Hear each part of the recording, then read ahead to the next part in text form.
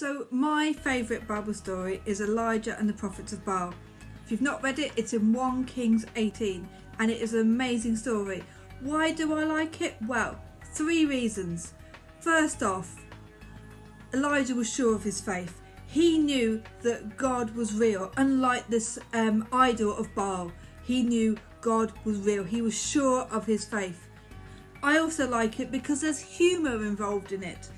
Elijah's like, shout a little bit louder. Maybe your God's deaf or he's asleep. And the third reason I love it is because it shows how awesome God is. This altar is covered with water and there's a trough around it, and still it goes on fire. God is awesome, and I believe that's what this story, amongst all the other stories in the Bible, shows. But that's my favourite, Elijah and the Prophets of Baal.